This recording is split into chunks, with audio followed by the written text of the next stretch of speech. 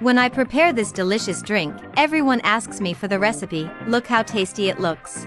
I will start this recipe by cutting an apple in half, which must be well washed. Then I will remove the center with the help of a cuchillo, and then cut it into small cubes. Meanwhile, I would like to know, from which country or city you look at us, to send you a special greeting in the next recipe. The greeting in today's recipe is for Oladil Iduwu from Nigeria, also for Brenda Delalo from Philippines, and Liza Payton from Australia. Thank you very much for always seeing and enjoying our recipes. Also for this recipe we will need a large beetroot, or also known in some countries as beetroot. Leave me here below as beetroot is known in your country. This beetroot I will remove the peel and then cut it in half and then into smaller pieces. Already cut, I will reserve it. Now I'm going to cut 3 pineapple slices, first into strips and then into small cubes, this way I'm doing.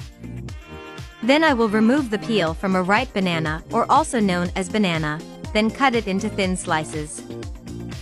In addition, we will need half a papaya. Tell me how this fruit is known in your country. I will cut this papaya into strips and then into large pieces. People, this natural juice that we are making is super easy to make and is incredibly delicious. I am sure that everyone will like the result. Finally, we're going to need some mango, which I'll cut into small cubes. In the blender I will add all the fruits I have cut. I'll start by adding the sliced banana. Then the pineapple cut into cubes.